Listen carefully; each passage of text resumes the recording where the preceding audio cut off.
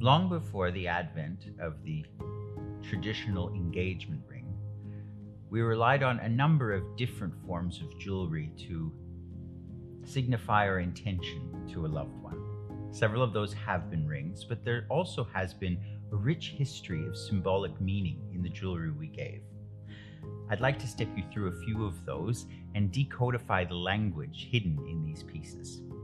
The first I'm going to show you is a ring, and it is this beautiful ring of two hearts entwined. Now, the symbolism in this is pretty straightforward. The stones had particular meaning at the time. Diamonds, as they do now, have always meant eternity. And in this case, we have a sapphire and ruby. Now, the sapphire, this may sound sappy, but meant purity, and it meant fidelity. That was for the woman. The red ruby was for passion, and that was supposed to symbolize the man. So this is the joining of two hearts in passion, fidelity, and sincerity.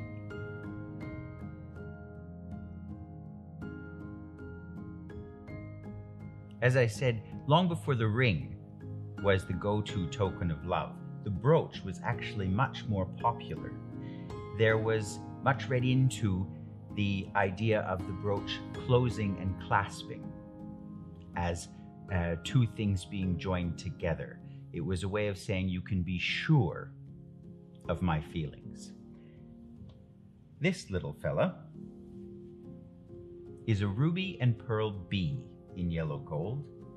And not only were you saying that you could be sure of something, but the bee signified be sure of my love.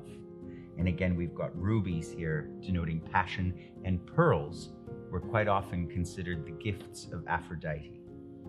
So they also signified love in this instance.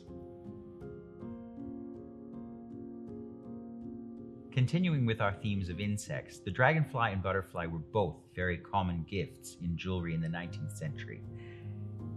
The dragonfly, as in this instance, was meant to be incredibly agile. So you gave this when you wanted someone to navigate through tumultuous life changes with ease. The butterfly and the dragonfly both go through periods of chrysalis. So this was something you gave to someone so that they had ease with that transition. And in this instance, the abdomen is decorated with an opal, and opals were significant of luck. So this gift to someone would have been wishing them ease and speed through a difficult time with luck.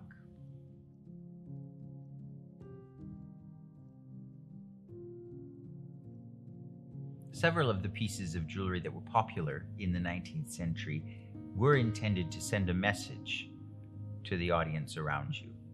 Such is the case with this rather magnificent 19th century French tremblant brooch, so called because each of the flowers is resting on a spring that would tremble as the wearer danced or laughed.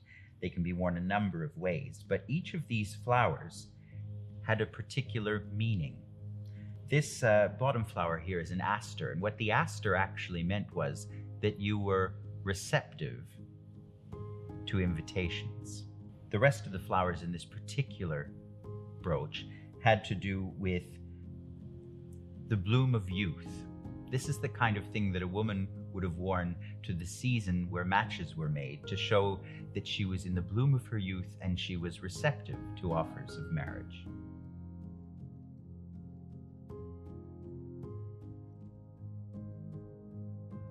You may look at 19th century jewelry and think that they were fascinated by flora and fauna. They're all decorated with flowers, birds, and insects of some kind. But each of those used actually had a specific meaning, which related to the intention when you gave the piece of jewelry as a gift. In this brooch, we've got two meanings. Here in the bird's beak, we have a forget-me-not flower, which, as the name implies, was something you gave to someone who you wanted to keep you in mind. The bird in this brooch, possibly a swallow or a dove, could have denoted two different things. A swallow was very popular because they mated for life, and they always returned home to their nest. The other particular quality swallows had was they were great for guiding sailors home. Because they returned to their nest, a sailor could be sure, if spotted offshore, they could follow it back. Now, if this was a dove, depending on how you interpret this brooch, a dove meant love or peace. So, depending on the sentiment you wish to convey, this is the kind of jewelry you would give someone.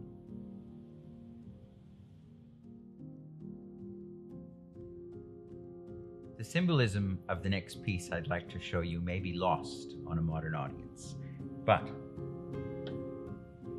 the three-leaf clover, if given to someone, signified domesticity and submissiveness, which were considered fine qualities for a woman to possess, particularly in the 19th century. Maybe lost its context to a modern audience.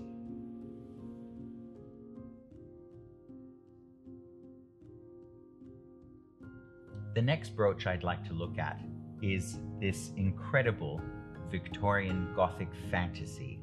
It is rich in symbolism and is perhaps even heavy-handed in the message to the receiver. There's a large garnet carbuncle in the middle, this cabochon stone, which signified nobility and love. Wrapped in snakes and ivy, ivy was a symbol of domestic happiness, and the serpent meant eternity.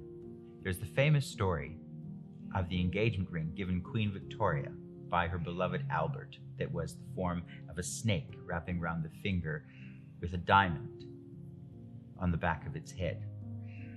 Once that gift had been given, everyone wanted a snake engagement ring. And the snake, though used in reference to antiquity, came to mean again eternity. Then you have these decorations of seed pearls, which once again were the gifts of Aphrodite. So this brooch is saying to the receiver, I love you eternally and nobly.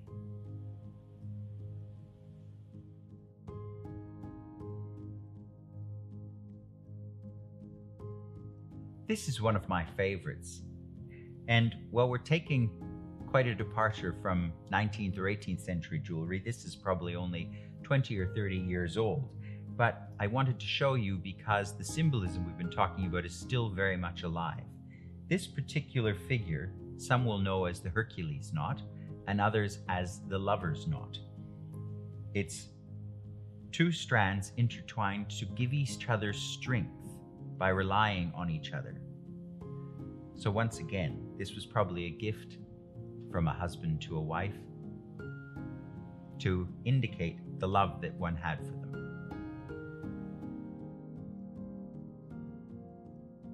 This next piece, a lot of people probably aren't sure what it is. It is a small pin of two griffins formed into a heart by wrapping their necks around one another. Now, griffins, particularly in the 19th century, meant protection. They were thought to be mythical guardians that would take care of the owner. Now, more than just a pin, this has a little loop of gold on the back that would have allowed the wearer to put a small pocket watch on it. Now, if you were wearing a watch on a mythical creature that was meant to protect you, that was saying to those around you that not only could you be counted on for protection, but you were also as reliable as clockwork. Even more so, in terms of digging into the symbolism of this piece, the griffins have emeralds for eyes. And in the 19th and 18th century, people thought that an emerald would give you the power of foresight. They even thought that if you kept an emerald under your tongue, it would allow you to see the future. So emeralds were very popular little accents for eyes on creatures, just to also not only give you the dependability and reliability and protection, but also foresight.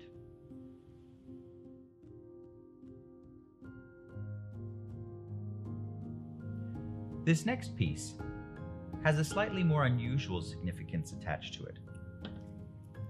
While it looks like a locket, it is actually a compact mirror that the wearer could hold around their neck, and it is decorated with lotus flowers floating on a pond.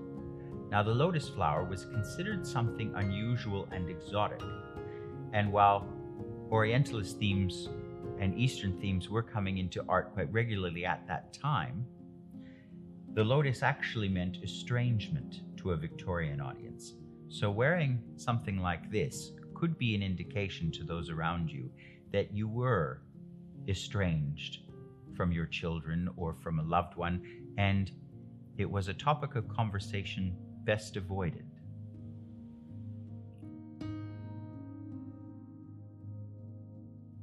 This next piece was made to commemorate the passing of Halley's Comet in the late 19th century, and it was such an exciting occurrence that several pieces were made to commemorate it. But it was also common to give these to a loved one, to say, "You passed through my life like a shooting star." Here we have it in diamonds, and what was common at the time, because it predates the invention of white gold or the ability to work with platinum, it's set in silver.